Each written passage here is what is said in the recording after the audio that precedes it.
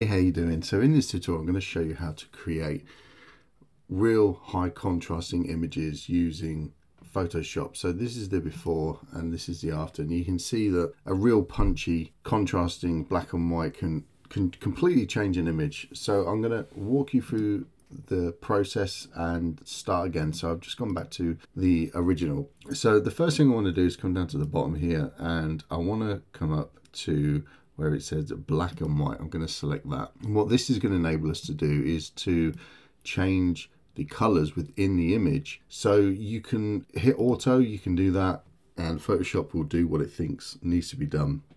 The other thing that you can do is you can change these sliders here. So you can move them down and up and just do it by eye. The other thing that you can do is use this tool here, this little finger. You can come over to a specific color, click, and then you can move left and right, and it will adjust the color that way. I prefer to do it by eye just because I think it's better just to do it that way. It's very quick and it's very simple. So what I want to do is make sure within the image that the blacks are black and the whites are white. That is a good rule to stick to when you want high contrasting imagery. Now you have to be careful with this particular adjustment, because if you go too far, then what can happen is the image can start to blow out, and you can see in fact it's starting to pixelate. It's not actually pixelation, it's blowing out the colors there. So you just got to be a little bit careful and just not push this too far. So we just want to create some contrast, so we want to make the whites whites and the blacks black. So obviously in this is the reds and yellows, and depending on your particular image you'll have to adjust them accordingly. So once you've done that, we can then come down to the bottom here and we're going to select gradient map. Now a gradient map will come up depending on what settings you've had previously. All you need to do is just double click in the middle there. Now on this particular one we've got the opposite colors, so we just need to switch these over. So just click on the first box here, come to color, bring it down to black, say OK. And then come to this side here, click on the color again and just push that up to white and say OK.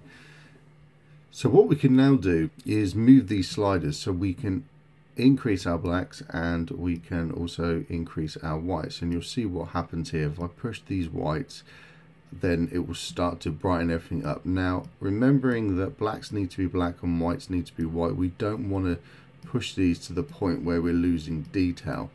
If you come to the middle here, this will adjust the midtones, so that's a good way of really precisely getting a nice contrasting image. So I think around there looks pretty good. So our whites are quite high, and our blacks, there's a lot of black in here anyway.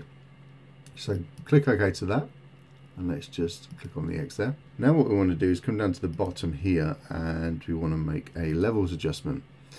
So in the levels adjustment, we've got the blacks, the grays and the whites, exactly the same as a gradient map, but this is just going to correct all of our image. So I want to push the midtones up a little bit, and that will flatten the image, meaning it will flatten the blacks, the grays and the whites.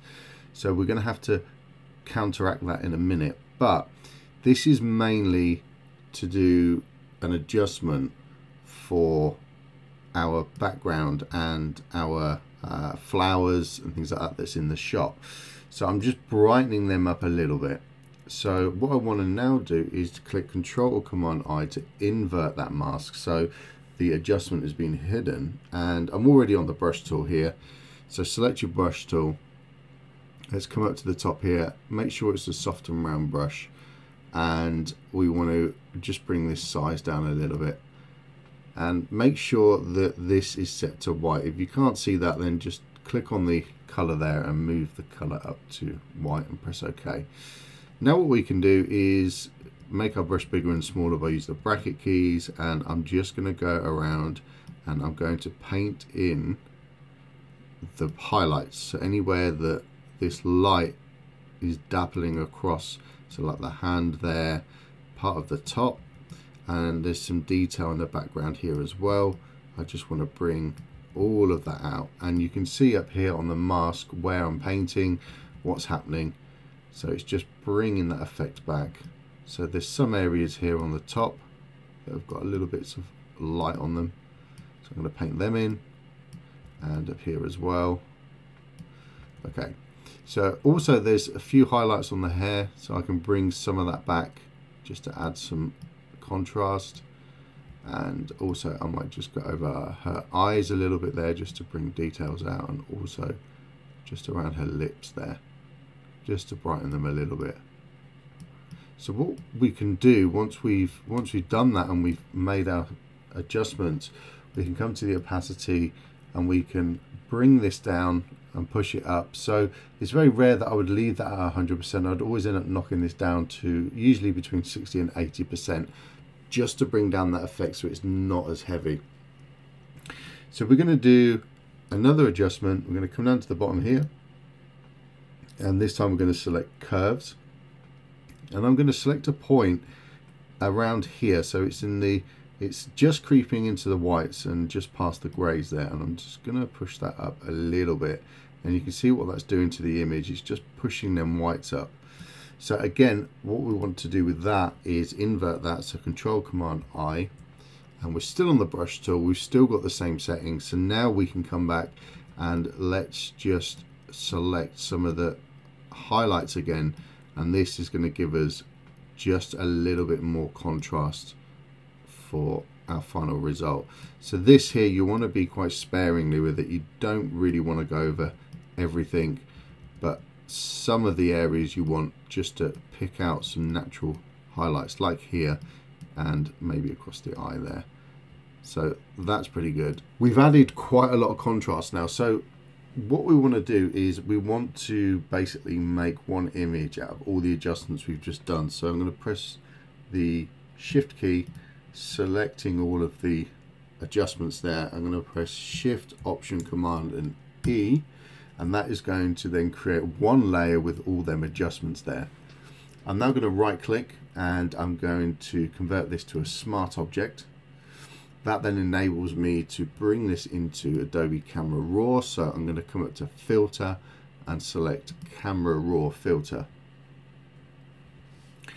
Now what I can do is just make some real minor adjustments. So I'm going to increase the contrast a little bit more. And then these highlights here, I'm just going to bring them down a little bit. And the shadows, I want to still keep some of them dark areas, but I don't want to make it so dark that, like here, her eye is blending right into that shadow there. We want a high contrasting image, but we don't want it to lose detail. So the whites and blacks are going to be our friends as well with this. It's going to really just help us fine tune the image. So I'm just doing this by eye. So around there looks pretty good. You can play with texture and clarity, but just do that very sparingly, because especially on portraits it can start to make the skin look a little bit odd. So once we've done that, that looks pretty good. We can come down to the curves tool and we could always just tweak this just to give us some more contrast. So again, doing this by eye, and we always want to lean towards the darker side of things, but also it's a balance. We don't want to overexpose the whites too much, and we don't want to underexpose the darks too much. So the highlights on here, there's always a tipping point. It's about there, because if I go the other way, they blend and they disappear, and if I go too far, then they start to blow out. You can see that there. So the other thing that I would like to do on this would probably add a vignette to this. So you can, there's many ways you can do this. You can do this using brushes and things like that, but I think this, on this particular image, this will work quite well. So just bringing that vignette down there, that looks pretty good. So let's click OK to that, and we can now see the difference on that. So we come to the history, you can see the difference of just bringing it into Camera Raw. What it's done, it's created a real nice heavy contrast there for us, especially that vignette. So that's given us a really, really nice contrasting image. So if we look at the before and after, I'm going to come down to here and make a snapshot. You can see that this was the before and this was the after here. So you can see there's some really nice contrasting tones in there, and it's given us a real punchy looking shot. So that's how you do it. I hope you've enjoyed that. Take care, and I'll see you in the next video. Bye bye.